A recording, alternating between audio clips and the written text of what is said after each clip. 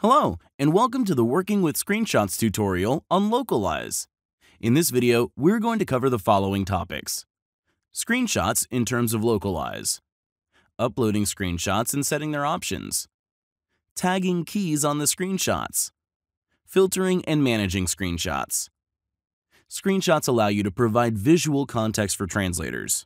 Seeing the image, they will be able to understand where and how the translated text will be actually displayed. The screenshot, however, is not just a static image. It may be linked to one or more translation keys. Therefore, when opening a screenshot, you may see areas showing where exactly each key is located. This is called tagging. These areas may be drawn manually or detected automatically by the tagging system. So, in my sample project, I have two keys, Manual Setup and Cancel, which correspond to the two buttons in the mobile application. Press the Screenshots button in the top menu. On this page, you can manage all screenshots of the project. Drag and drop an image here, or simply press the Select a File link and choose a file from your PC. Also make sure that the Try to Find Keys on Images checkbox is ticked. This is a very neat feature that will try to actually find your keys on the uploaded image and link the portions of this image to these keys.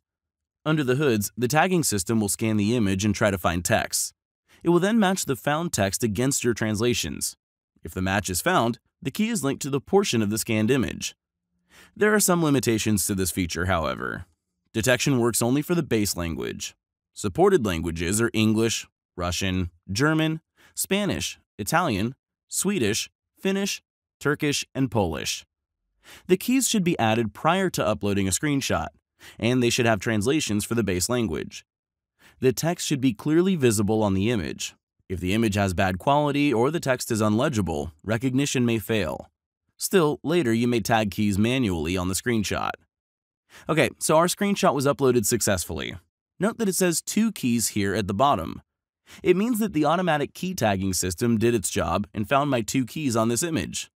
Click on the screenshot and take a look at the right side. You may edit the screenshot's title and description here. Add tags if needed, for example, manual. Next, you may save these settings. Download the image back on your PC. Replace this screenshot with a new one. Or delete it. Be careful when performing replacement though, because if the new image has different dimensions, all your key taggings will be removed, and you'll need to add them manually. If the image has the same size though, all settings will be left intact. Lastly, there is a Keys section which lists all the keys that were tagged on the image. I'm hovering my cursor over the Cancel key, and note that the Cancel button is highlighted on the screenshot. It means that the tagging system detected the keys area properly and highlighted it for us. Using the buttons next to the key's name, you may open it in a new tab. Manage coordinates. Or unlink the given key from the screenshot.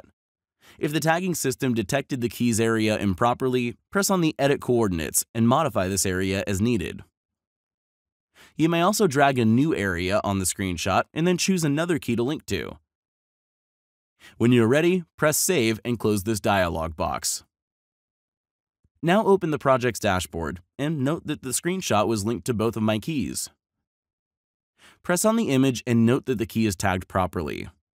Now, translators will be able to see the actual interface they are translating. You may edit the screenshot settings by pressing the button at the bottom right corner.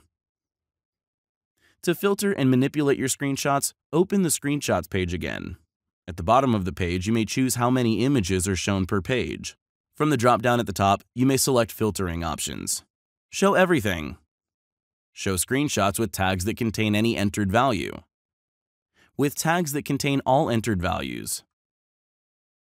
With tag equal to the entered value. With tag that is not equal to the entered value. Screenshots with tags. Without tags.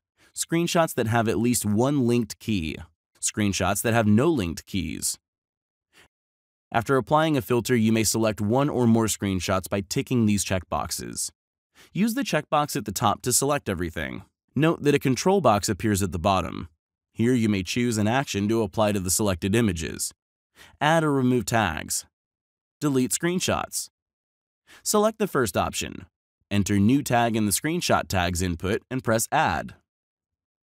The selected screenshots now have a new tag.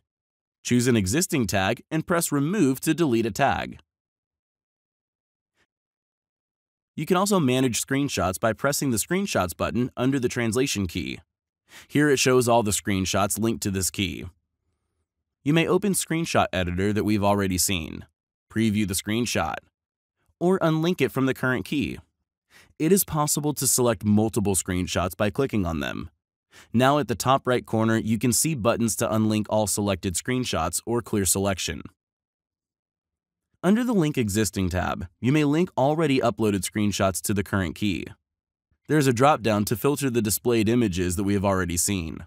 Also, there's a search box. Lastly, in the Upload tab, you may add a new image by dragging it here or choosing it from your PC.